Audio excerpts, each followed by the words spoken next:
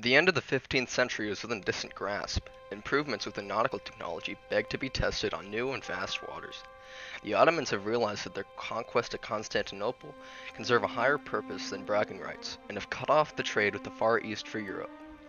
Prince Henry the Navigator's expansionist policies within Portugal have proved well for the nation. Explorers have pushed far down the coast of West Africa and discovered the Atlantic islands of Madeira and Azores.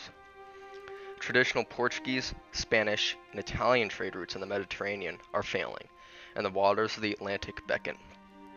It is during this time that our first player on the exploration stage will come into play. His name is Christopher Columbus, an Italian who has tried and failed to find commissions in his native land, Portugal, and England. Celebrity couple and joint monarchs Ferdinand II and Isabella I of Spain grant him the necessities for his voyage to Asia, and Columbus lands in India in 1492. It is here that he explores the island of Hispaniola. He will later lead 3 more voyages to India and explore parts of Cuba and the Central American coast.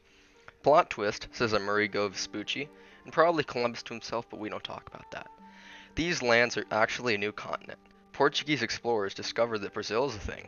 Let's split the world in half, says Portugal and Spain in the Treaty of Tordesillas. 90% for Spain and 10% for Portugal. Seems even.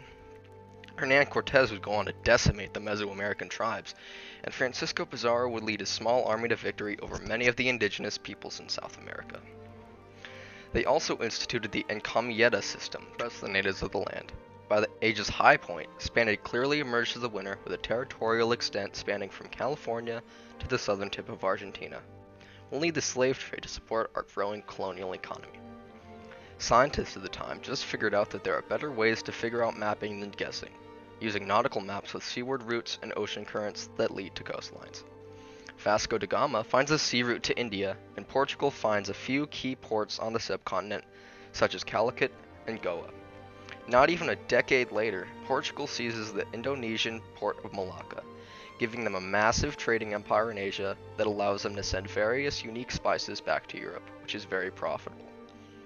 Japan decides that their country will be closed. We should get in on this colonization business, says England, Holland, and France at exactly the same time. Britain defeats the Spanish Armada in the most risky move of the century, which leads to the decline of Spain and the rise of Britain in world affairs.